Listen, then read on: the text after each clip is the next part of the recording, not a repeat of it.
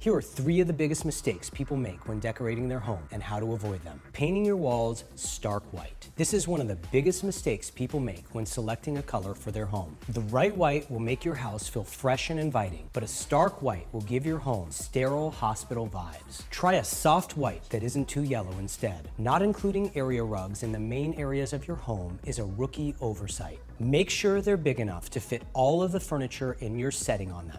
This will help your home feel cozy and polished. The paint test. Always test at least 3 colors on a prominent wall in your home prior to painting. Make sure to pick your original color, a shade lighter and a shade darker. Look at them in the daylight and look at them at night. This will ensure you don't make one of the costliest mistakes people make when decorating their home. If you're like me, you've made all of these mistakes at least once during your design journey. Let me know about yours in the comments below.